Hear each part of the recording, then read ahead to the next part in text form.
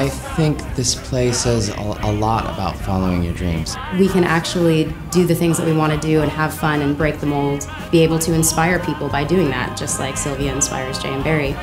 Jay and Barrie, who wrote the show Peter Pan, he kind of teaches Peter to imagine more and believe. The show has taught me that you should follow your heart.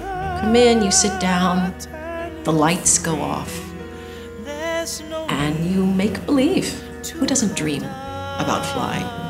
Who doesn't pretend when you're a little kid?